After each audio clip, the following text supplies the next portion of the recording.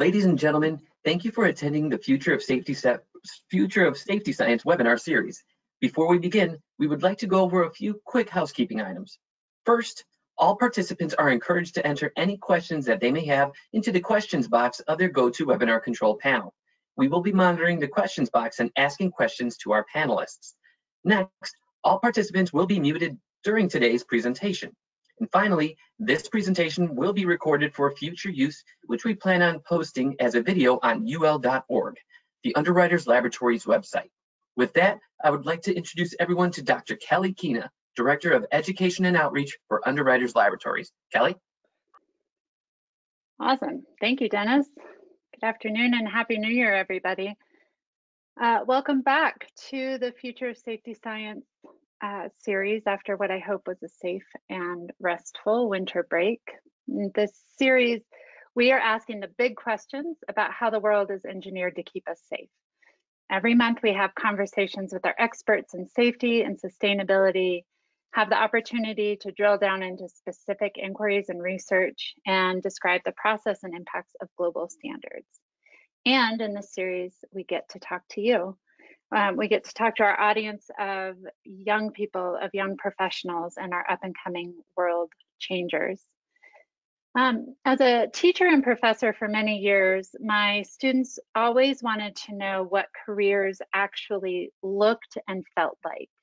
So what is the day-to-day, but also what are the paths taken to arrive in a safety science career, a STEM career, a career in research or standards?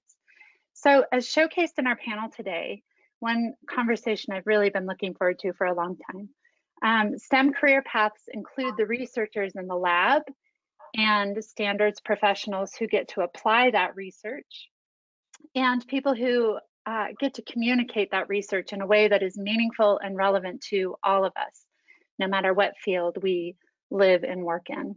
So no matter your aspirations, this is a really valuable conversation about your young careers, and we are excited that you're here. As Dennis said, there's a questions tab in your control panel. Please use this. It's on the right side of your screen. We really want to hear from you this evening. We want to hear the questions that you have, and feel free to engage with the presenters that are here today. I have the pleasure of introducing you to our facilitator, who is going to then introduce you to the panel. I am thrilled to welcome Jeff Beckham. Jeffrey Beckham Jr. is the Chief Executive Officer at Chicago Scholars, a college access, success, and leadership development program. In his role at Chicago Scholars, Jeff is responsible for leading the development of the organization, which helps more than 4,000 first-generation and low-income students reach their dreams of pursuing a college education. During his career, he's worked in both the for-profit, nonprofit sectors, and in an array of fields such as technology, education, and community economic development. Really great background. So Jeff, thanks for your time and energy and being here today. I'll turn it over to you and ask our panel to bring up their videos. Thank you. Thank you. Good evening, everyone. We're so excited to have you, and I'm really excited to moderate a panel of so many distinguished young professionals.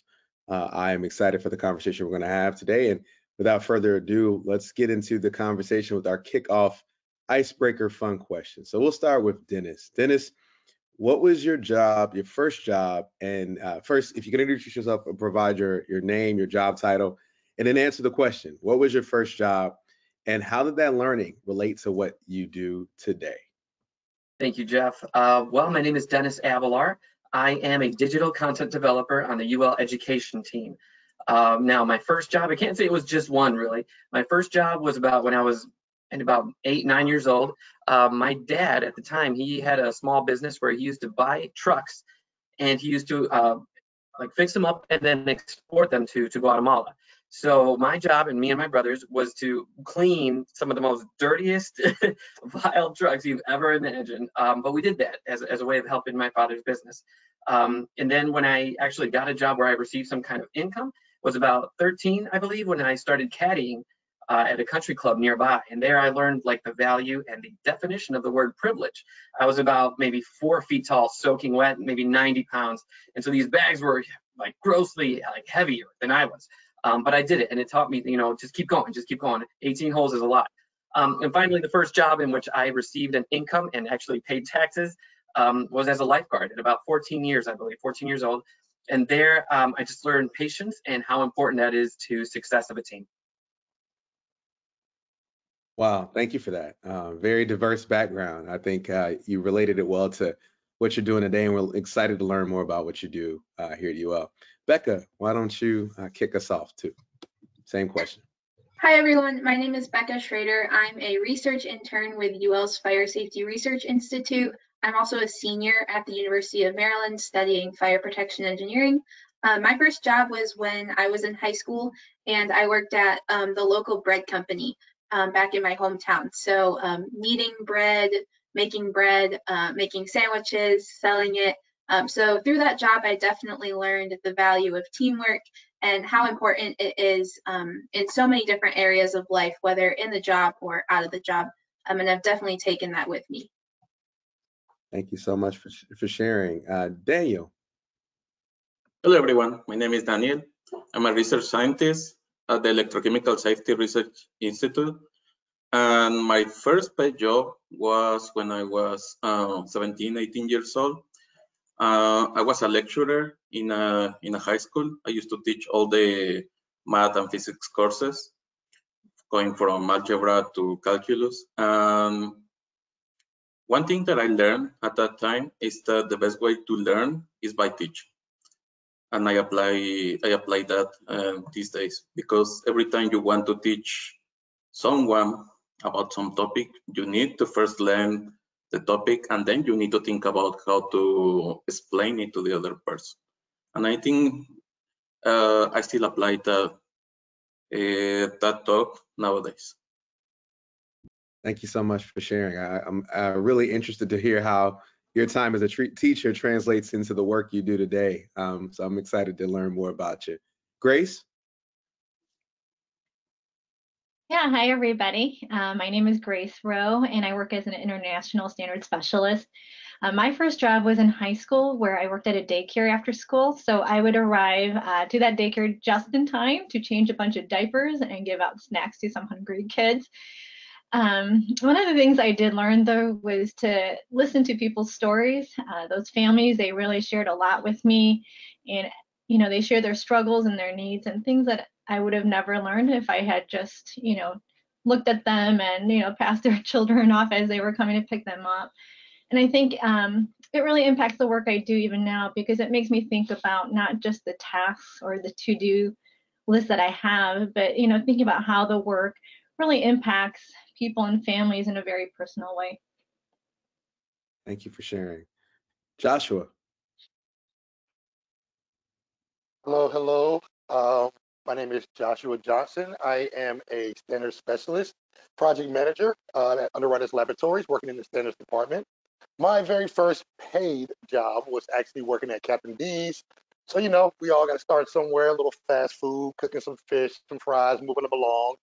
One thing that I've learned was, one great motivation for you to be the best that you can be is realize you don't want to be broke.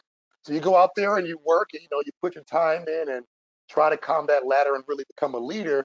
But then one thing I really learned that stuck with me to even now is no matter how well you develop a plan or that you lead, it's really going to take the team and the people standing with you to actually see the mission happen. So really using your support staff, other staff members, employees that you work with, use the people around you inside of your circle to help propel you to where you want to be at. Love that. No person is an island, right? We all have to rely on each other. Jennifer? Hi there, I'm Jennifer Williams, and I'm a senior content specialist with UL's Fire Safety Research Institute team. I work alongside with Becca. And my first job was in middle school, and I worked at the beach at a little shack where we sold snow cones and pretzels and rented beach umbrellas and chairs. And from that, I really learned how to anticipate people's needs. Hey, you're getting a snow cone, you're probably going to be pretty warm. Maybe you'd like an umbrella. It was a small thing, but really learning how to talk to people from all ages and walks of life, stirring up conversation, trying to figure out how to serve their needs as best as I can has really helped me today to communicate with people of all walks of life and understand what they need maybe before they need it, and to be able to connect them with resources that we have to offer. So very grateful. Thank you. Thank you all for sharing. Now let's get into it. I think this is actually another good question that it would be good if the audience could hear you all answer. So I know it's a little diversion from what we said before, but this one is important because it's about your why. It's why you chose a career in safety science. So if we can just go around again, we'll kind of reverse order and start with Jennifer this time, but I would love for you all to share why your career in safety science. Jennifer? Sure. So not long after I was selling snow cones, I joined my local volunteer fire department at the age of 15 and just fell in love with fire safety and helping the community.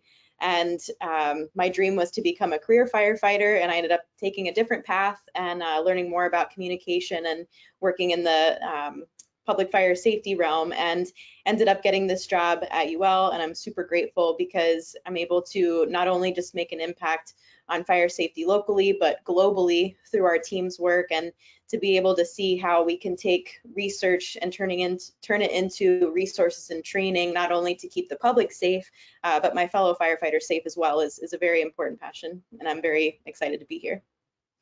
Thank you for that, Jennifer. I think it's almost serendipitous that we're having this panel today in a heightened time where it's the coldest day of the year, and typically fire safety is that much more important where folks are using space heaters or so I almost kind of think that it's very timely that we're having this conversation. Joshua?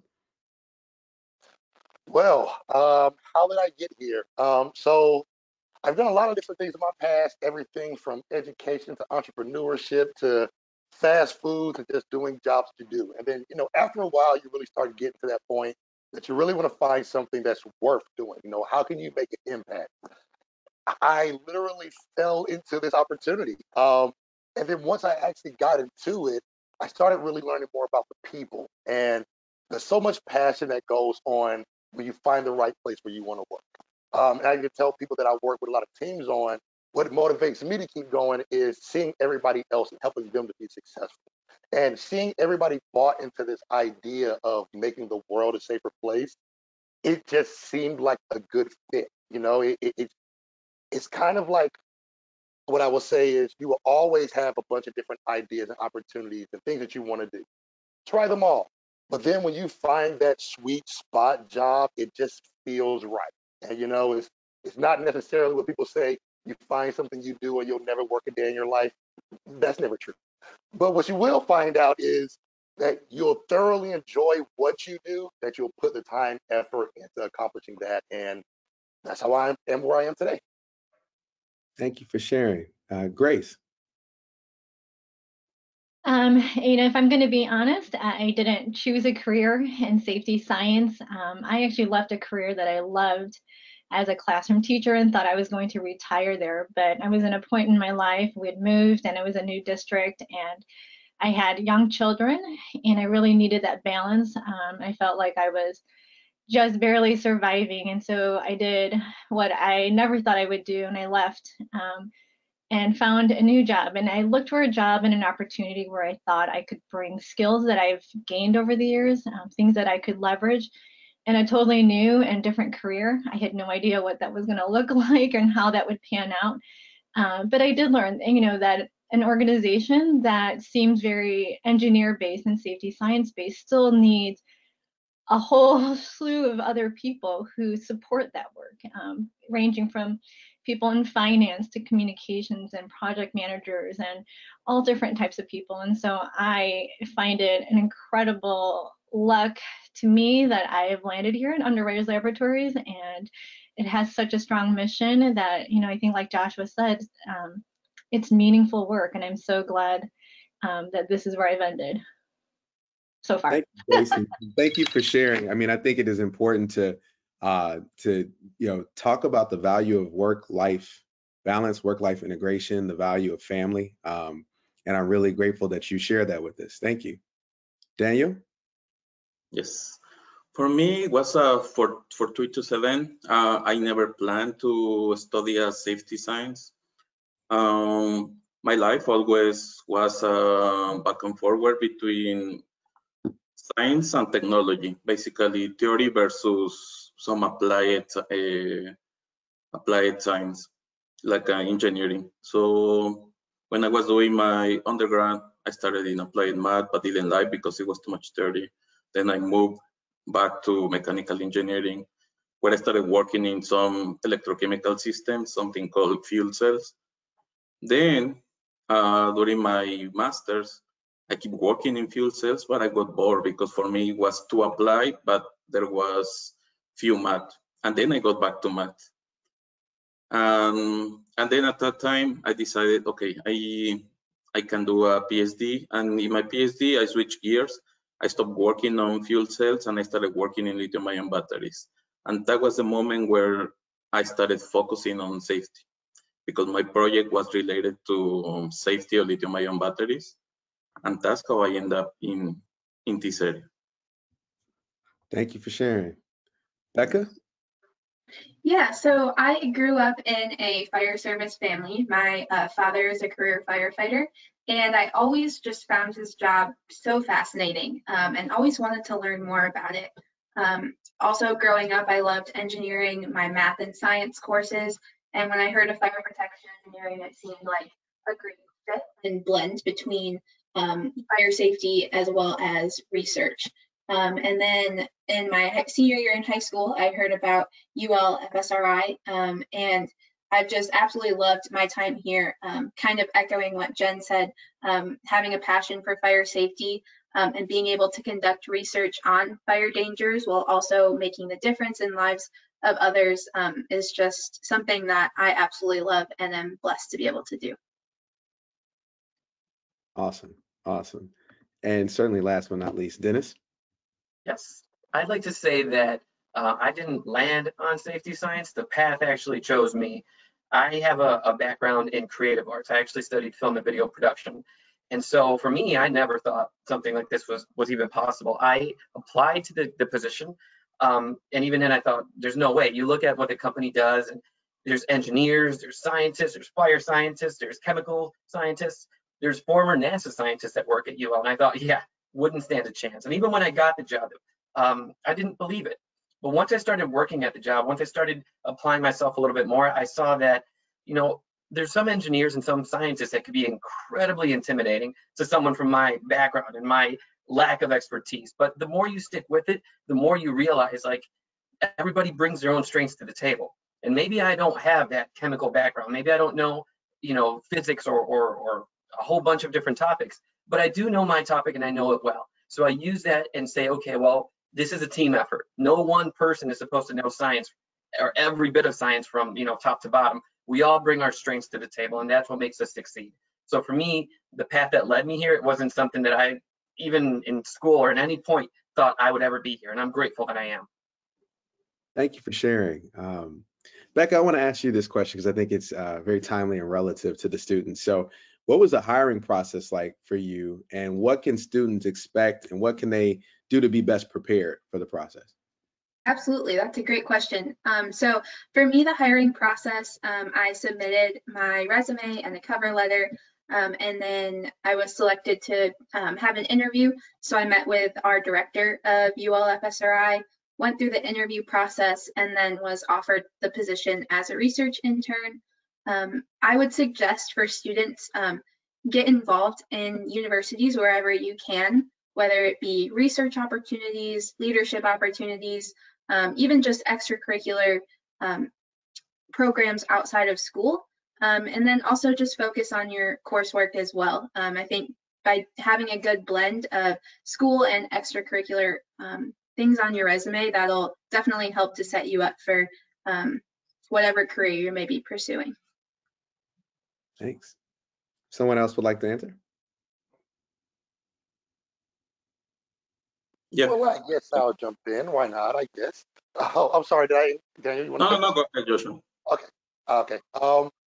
Well, for me, like I said, I'll give you a different way of looking at it from, like I said, I'm solely like a project manager. Purely, that's what I do.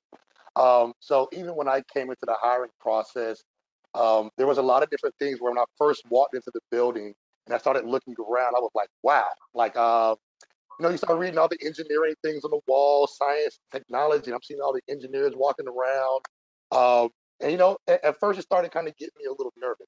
But what I will always tell people and give advice for is as you move forward, be yourself. Go in and just put your best foot forward and presenting who you are as you're going through the hiring process because there are different stages that you're going to go through and different things they're trying to ask you to just figure out who you are for the most part. And one thing I can tell you before you even go through that process and you're doing your application, take your time and research the company. Look and see what they do. What are their missions? Where are they located at? Nowadays, you can really find a lot of information on various third-party sites like Glassdoor, where you start getting more information of what the job is telling you outside of the description, and then use that to make your decision, to write your resume, to actually apply for the job, and study for these different things. So when you go into the interview, you're more prepared in what they're looking for versus you just selling what you're offering, I guess we'll say. So, it's definitely a process that is unique with everywhere you go. Just be smart about your planning, researching before you move forward with your process. Thank you. Daniel, you had an answer too. Yep. So for me, it was a little bit different. The hiring process was smooth. I had my interview with my boss, and everything went well.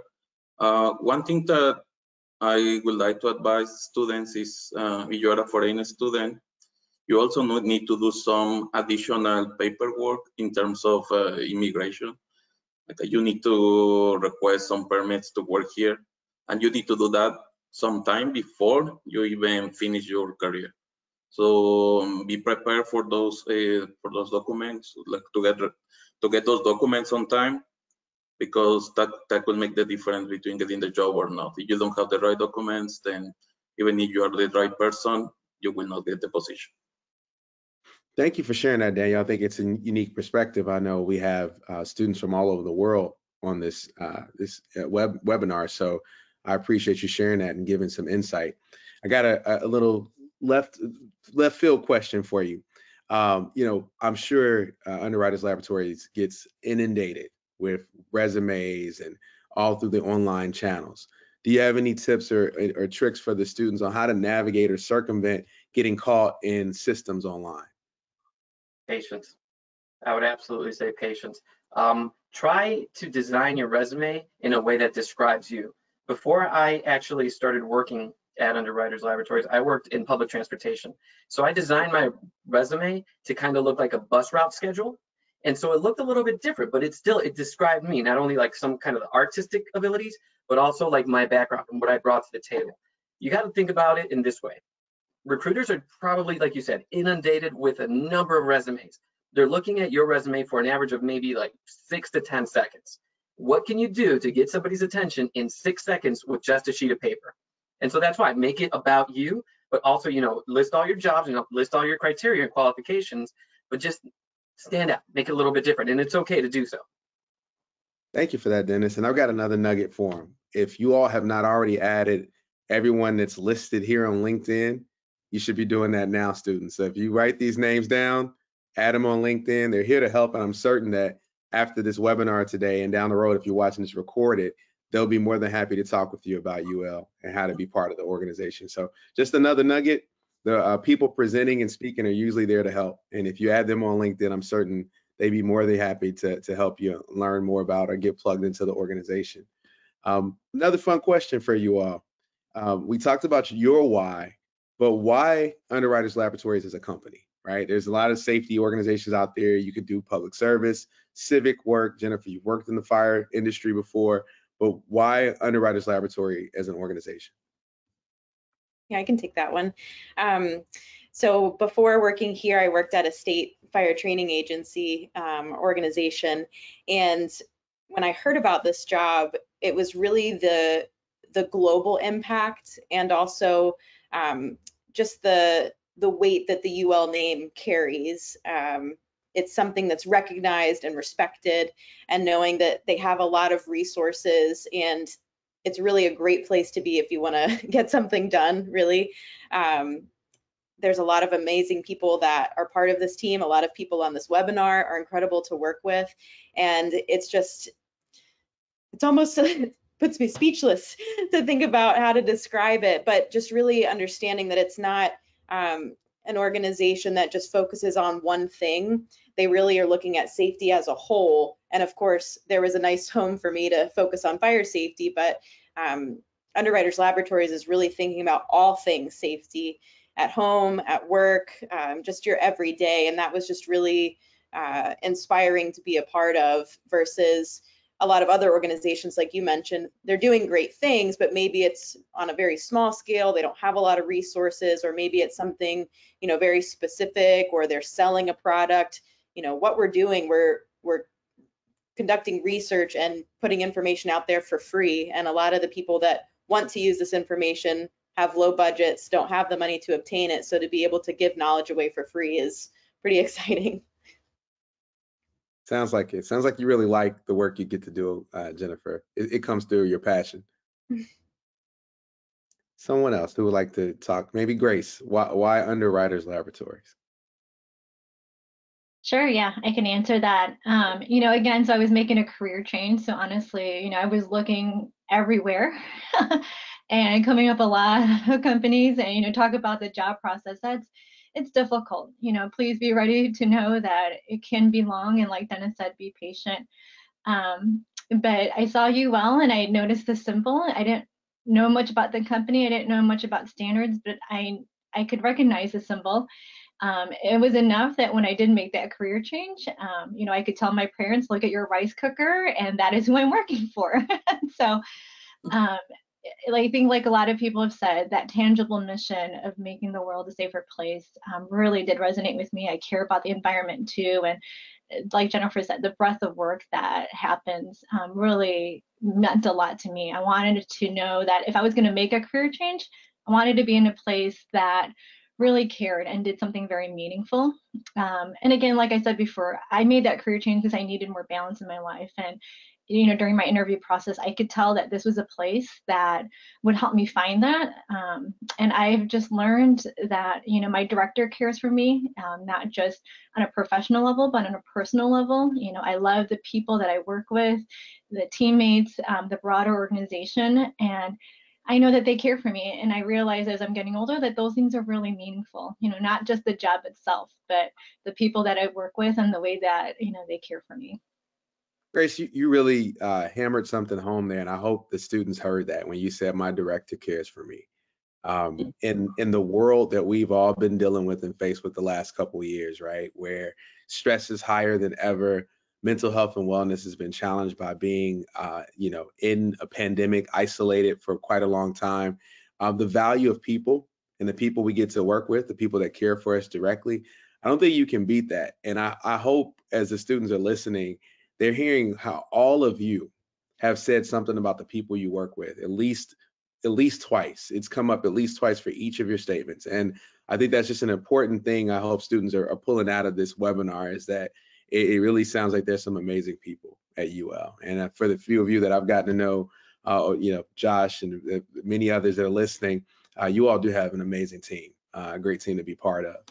I'm going to shift gears a little bit with the next question.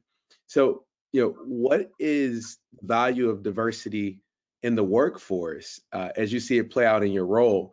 And maybe you can give an example of how it's been valuable in the work that you do at your organization. One of the things I'll bring up just off of the top of my head here immediately is travel. If you're somebody who doesn't immediately know much about the world, or you're just stuck in your general vicinity, science is certainly going to bring that out of you. Before UL, I was limited to where I've been visiting or places I've gone. And now at UL, I've had that experience completely opened up. I've been able to go to different parts of the United States. At one time, I had a chance to go to Europe. And for that, I think that's part of the diversity. It's because, maybe my Spanish language doesn't help me on a day-to-day basis, but if I have to travel for the organization, I represent the organization wherever I go.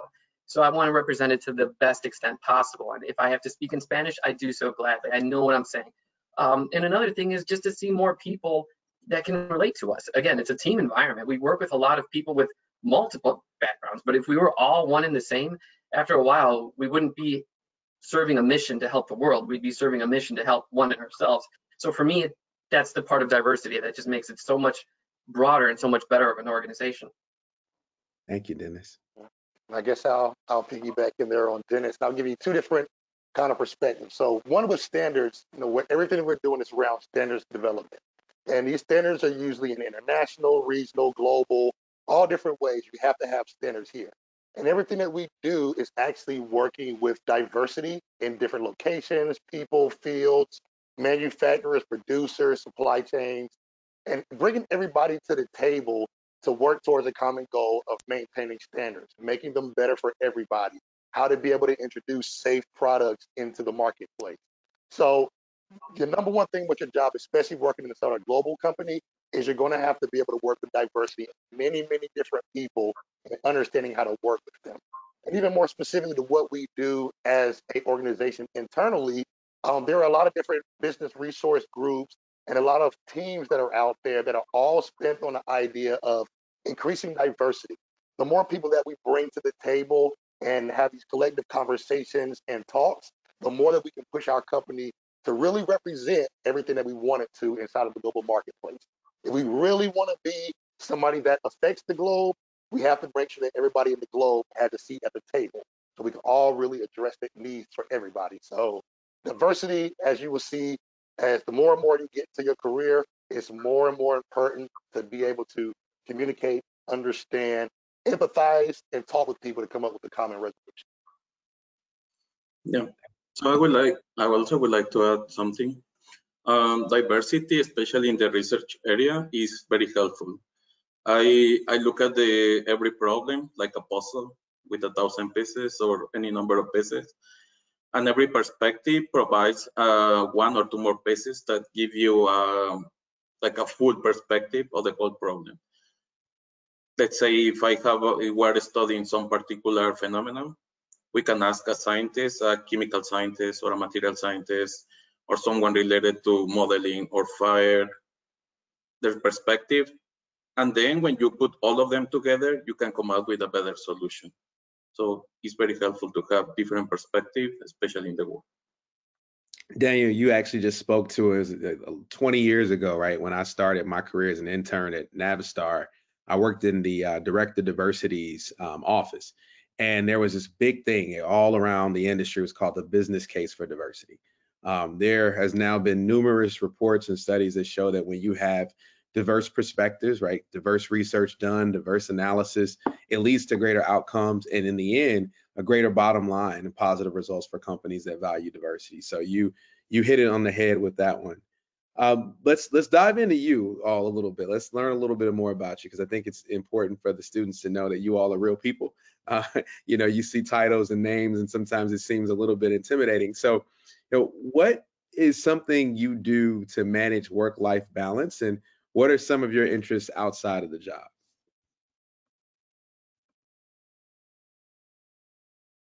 I can talk about this one a bit as a student and also managing work. So one big thing that I've had to learn over the past 4 years is the importance of time management, and whether that means every Sunday sitting down and planning out my week, when I'm going to work, when I'm going to do my homework, and all of that. It's really helped me to be able to manage both work, school, and also still have free time to do what I enjoy. A couple of hobbies that I have outside of school and work: I really love to golf. I also play the piano, and I also enjoy hiking. Thank you. Can we get another taker on that question? I think that's a fun one. Dennis, you're smiling. Go for it. Yes, I try to keep myself busy, that's for sure. Before, a few years back, I was training for the Chicago Marathon, which was pre-pandemic, and I was able to do. Post-pandemic, unfortunately, I hurt my knee, so I wasn't able to run, but then I took up cycling, which was a lot easier. So I do a lot of activity, especially outdoors. I just love to be outdoors during the warmer weather. Obviously now in Chicago, that's not a possibility, but in terms of time management, it's more like planning ahead, knowing your work, knowing how long things are going to take, but surprises do come up, so we have to adapt to it. Now, for me, other stuff that I like to do, I like to write. As I said earlier, I come from a creative background. So one of my things that I did while working at UL is I was able to publish my first novel. It's 558 pages long, which is bigger or longer than the first 2 Harry Potter books combined. So if I can work at UL and complete something of this magnitude, it goes to show that, we can have a work-life balance. Even if we work in science that's incredibly demanding, it all goes into what we put into our jobs, and we could take that away and just still have lives of our own. That's awesome. I'm a cyclist too, Dennis. So got my checkpoint 3 out here ready to go once the weather breaks. Really Absolutely. a big proponent of work-life balance. It's really hard to achieve all you can if you're not your best self. I heard a few people have quoted this, but they say if you take care of yourself and you take care of the people around you, the work gets done. And so just a note to all the students listening to this, like, take care of yourself, practice good self-care habits, take care of the people around you, and the work will get done. So thank you for sharing that. Would anyone else like to answer? I'm sure the students would like to hear from you. Sure, I can answer that. For the work-life balance part, something I learned, especially over this COVID time, really having to figure out boundaries and when to say no. We were all working from home for so long, and the lines kind of bled back and forth between home and work. And of course, there's always fires happening. There's always messages to share, and so it's really easy, at least for me personally, to just constantly be on my work phone, constantly checking my email, constantly waiting for another message. And I also run social media for our team, and it's tied to my social media, so I'm just always in it, which is hard to kind of turn it off. In a way, I like it because I'm passionate about it, but it does get hard to blur that, make that line. And so learning to say no, setting some boundaries, and also finding a time to cut off when you check your email. It will wait until tomorrow. Like you said, you've got to take care of yourself first, or you're not going to be able to do your job. So that's taken me all this time to learn, but we're getting there. And outside of work, I do enjoy working with my community. I work a lot with teenagers, and my husband and I run a small nonprofit that helps get prom dresses to girls and work with people that need things in the community. So just really love working with people and helping out where I can. And I also like to make parody videos. So if you're ever in need of one of those, I got you. Oh, I gotta find you now, Jennifer. We gotta follow you. See, you all didn't know you were gonna learn so much about your panelists today, but I'm a big proponent of understanding who we are as people, because I hope that you all see students that these are real human beings too. Like, outside of what they do for work every day, they have families, they like to laugh, they like to enjoy life. And I think that it's very important for you all to see that where you are in your moment. I hope you're getting your questions together. We're gonna answer, I'm gonna ask one more question, then I'm gonna turn the floor over to you. So again, if you see in the chat, you can actually place questions there, and we'll make sure that those are answered by our panelists here. Before we get and pass it over to the students, what's one celebration and one challenge you've encountered along your career path? How did you overcome the challenge? I believe in giving young people tangible things that they can take with them. And so again, what is one celebration and one challenge you've encountered along your career path, and how did you overcome the challenge if you did? I guess I'll get started with this one. Yeah, and that was a tough one. It's actually something that I recently did where, as you all mentioned, the work-life balance, you get so entangled in everything that you're doing and trying to be the best that we can do, and also finding time to cut off and just get away from it. But then I recently actually took on the endeavor of getting my project management certification, my PMP through PMI. And it came down to a point literally where you're going to have to decide that you really, really want it. And that's what it really came down to. It was the most challenging thing that I've done. Saying with a very short timeline, a lot of people were like, oh, well, you can't do it. You're doing too much. It's going to take you at least 3, 4, or 5 years to get this done. But I kind of had to sit down and buckle down and say, okay, this is what I really want. Let's make the time. Let's create the effort. I'm a project manager. Let's build a plan on how we're going to get this thing done. And just everything that you'll go through, you'll find out when your friends are calling you and they're like, hey, let's go out and go to the movies, or let's go kick it somewhere, or I'm really big into motorcycles and cars. So, you want to go for a ride somewhere? No, I need to sit down and do work and I need to get it in because, there's always a larger goal.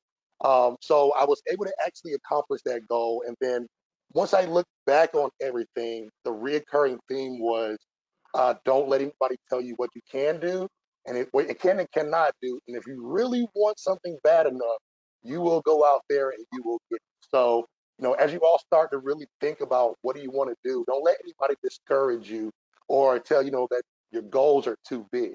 Really just go ahead and look at it. And if it's something that you really want, you'll create that plan, you'll get it done, and it will be that much sweeter when you actually accomplish the goal. And then you'll realize you don't want to be stagnant. There are more things to accomplish and more things that you can impact and help out. So be ambitious and the world can be what you want it to be. You just spoke to something, Josh, where there's a really good book called The Power of Habit.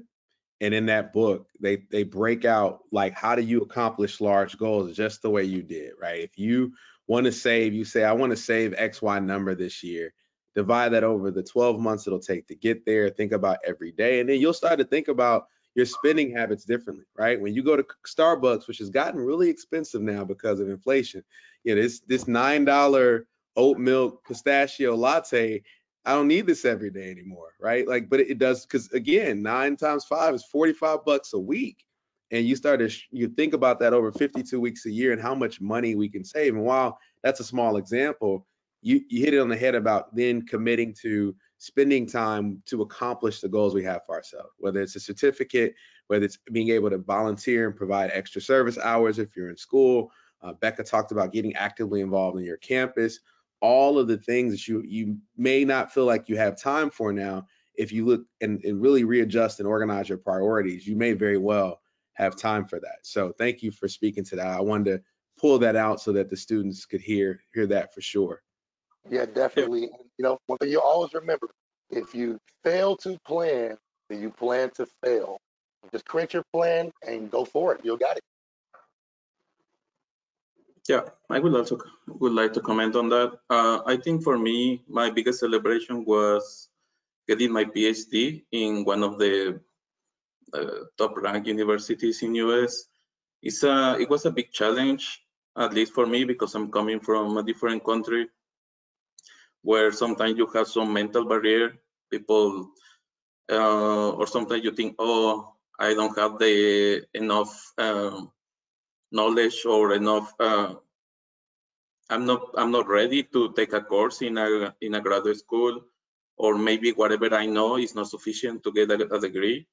And also there is a language barrier which you need to overcome.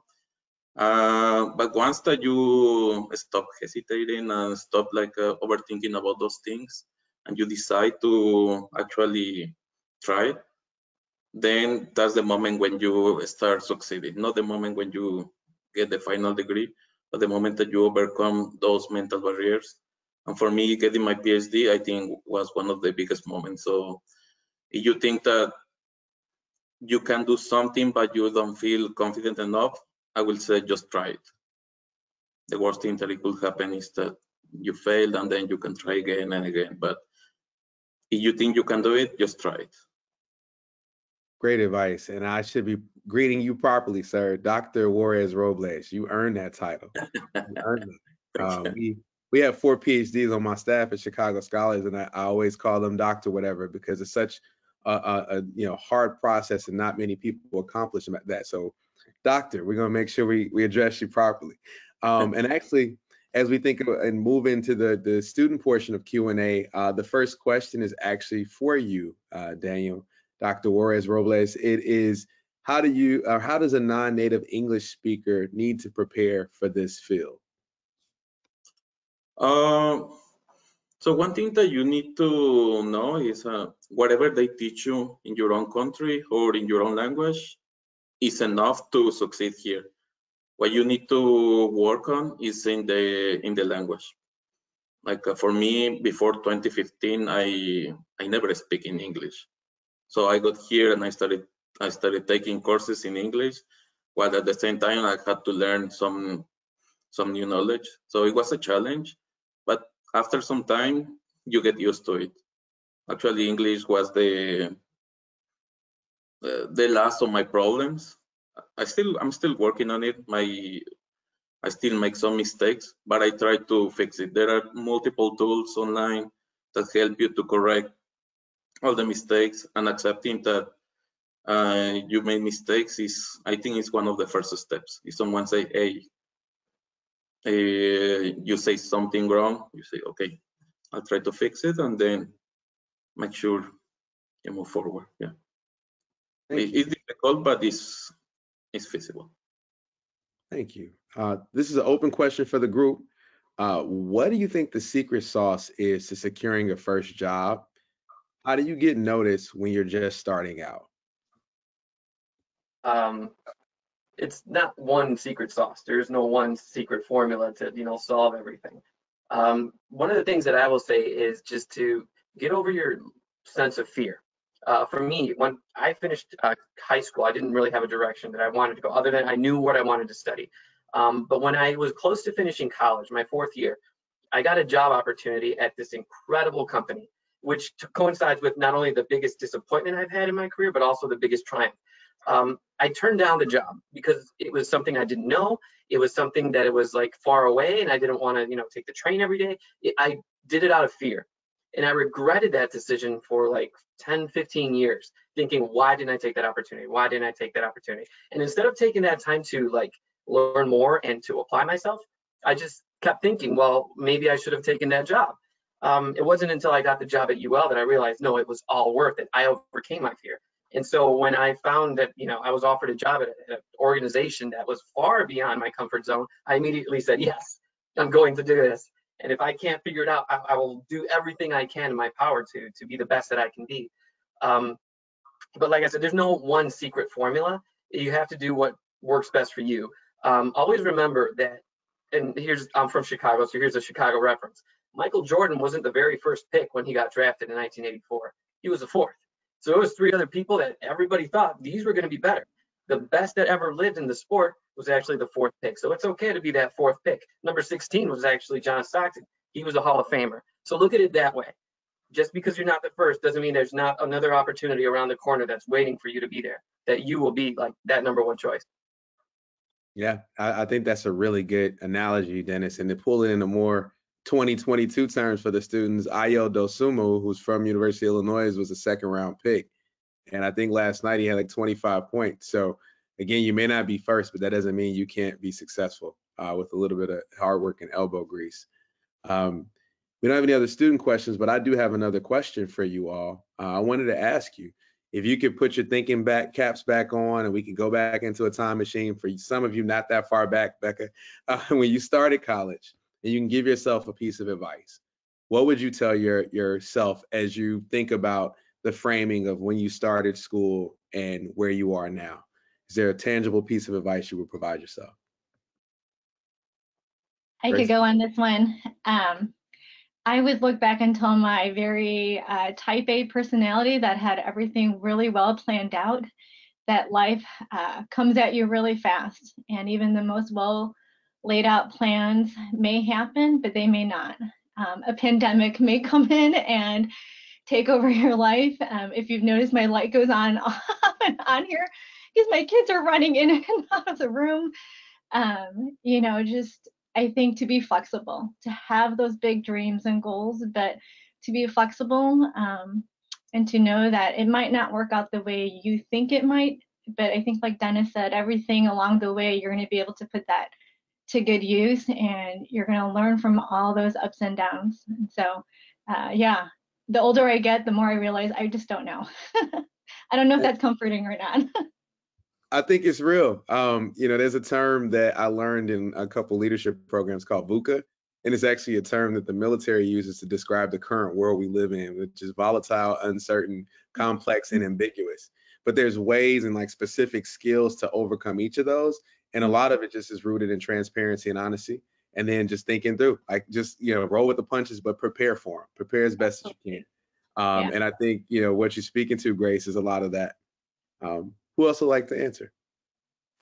Well, I'll go because I'll be real honest about this one because everybody's not going to tell you the honest truth. So what I would tell myself, well, I'll take it back a little bit.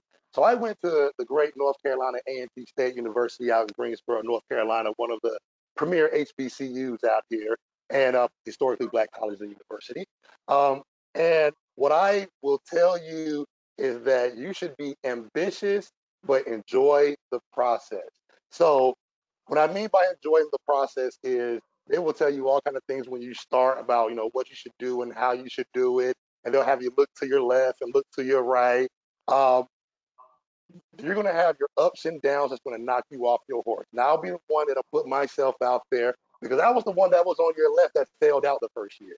But you know what I had to do to realize after the fact was that I wanted it more. I couldn't take failure as an option. And let's go back out here, get on this horse and get it done. And, I had to jump back out there and, I didn't get a chance to do a lot of things, my freshman and sophomore year that, historically you would want to do. But, if I can go back and tell myself anything is don't worry about everything else. Just enjoy the process. Time will go forward. You will live, you will learn, you will figure it out. The main thing is to be ambitious, find the things that make you happy. And if there's something that you want to try it. And that's something that I was at least fortunate with. I thought I was going to be an engineer. And then I got into the math and I was like, this is not going to work for me. Then I wasn't going to law school and all of the reading. And then when I really figured out that law isn't like Perry Mason. I don't know what y'all watch nowadays, but back in my day, we had Perry Mason where you would get up there and you would have this big argument going back and forth. Oh, like power, I guess. But life isn't like that necessarily. So, it took me a while to figure out what I really wanted to do. Don't get discouraged. Go out there, be great, try a little bit of everything. You will find your way. That's awesome. And as we close, first, we've got a couple other comments. So we've got a wonderful teacher leading something in New York for us. They said, congrats to you, Daniel, on your PhD. And then we got a quote that says, HBCU Fiskite here. So Joshua, you were not alone in the HBCU love. We do have a question actually from a student. If there's one thing you want everyone listening today to remember from our conversation, what is that one thing? So as we close, maybe everyone can answer that. And we'll close out with that question. What's the one thing, the one takeaway?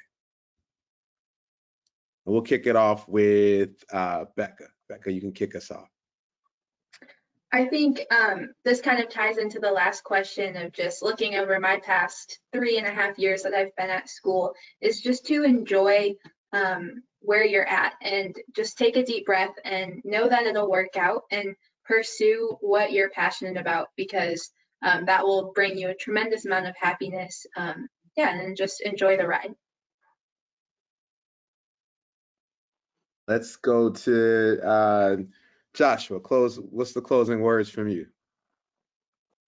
Do not be afraid to be great. One thing we've learned in COVID is that time is so precious and you don't have to be great at 18, 16, 14. And honestly, I just turned 37 and I still think there is still so much that I'm here to accomplish. So just go out there, put your head up, go tackle life and make the most out of it that you can. And like I said, it will all work itself out. But the main thing is continue to be happy in everything that you do. Dr. Juarez Robles. For me, it's just think out of the box. It's okay to be different, and it can take you to some places that sometimes you don't expect, and enjoy the journey. Dennis. I would say it's not a sprint, it's a marathon. And I can say that because I ran a marathon. But the whole point of like career path is the fact that it's a long path. And it's going to divert you in all kinds of directions, most of which you're not going to be ready for, and a lot of those that you're not going to be prepared for.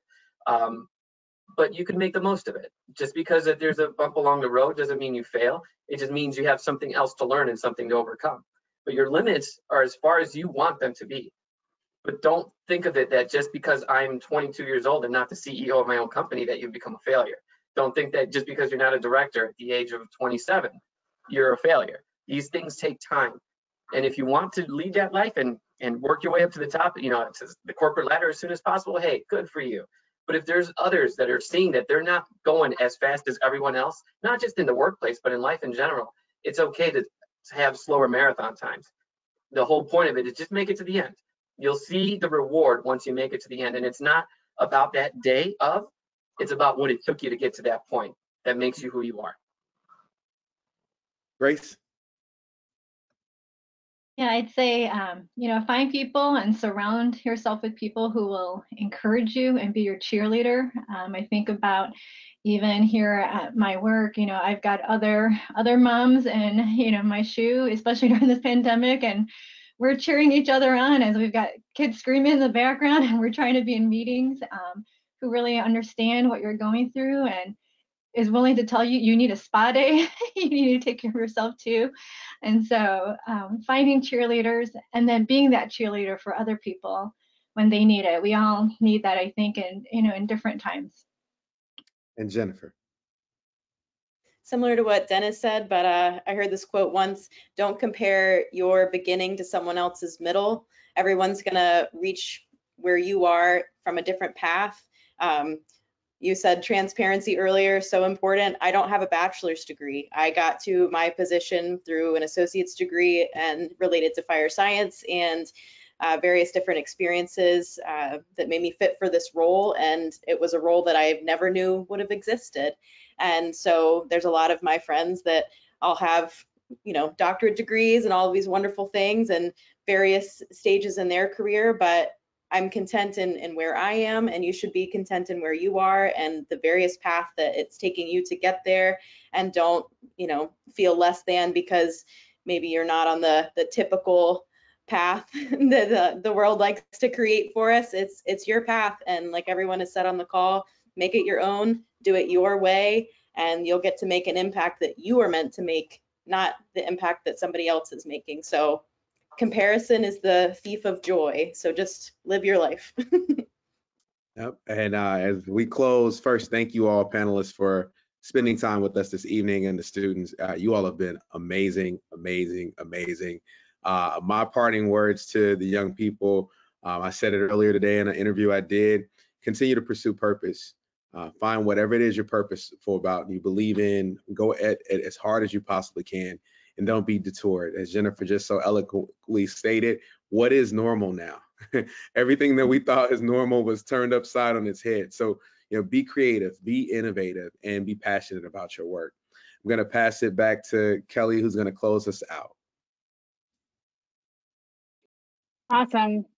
I'm just feeling very grateful for you all that I get to have such incredible colleagues, and Jeff, for you and your perspective and what you've added to our conversation this evening. So just with a very big heart full of gratitude for tonight's conversation. Next time when we meet again for the webinar series, we will be having a conversation from our standards engineers who are going to be talking to us about sustainability and cybersecurity in standards. So UL engineers Denise Durant and Caroline Troidhart will talk with us about how scientists and engineers develop standards that incorporate cyber resilience and measure sustainability in how we think about what's coming up in standards development. And we have hit a nerve here. We have more registrations for this up and coming webinar than any other. So don't miss out on this conversation as well. We are just getting started in the spring semester. We have many more coming up. The schedule's here on your screen, and Jess has placed a link in the chat to register for those if you haven't already. And then as a final note, we really want to hear from you tonight, next time, and in between. So please do reach out to us on LinkedIn. Excellent advice. Please do go to ul.org and check us out a little bit further, and let us know if there's questions, comments that you have about more that we do. And also, we're going to send you a survey to send to us and give us your feedback on tonight's session, the webinar series, and to see how we can do better for you all who are our audience and our stakeholders. So, again, thanks very much for this very open, very honest, and very incredible conversation this evening. Just really grateful for your time. Okay, everybody, signing off. We'll see you next time on the series. Take care. Stay safe. Bye.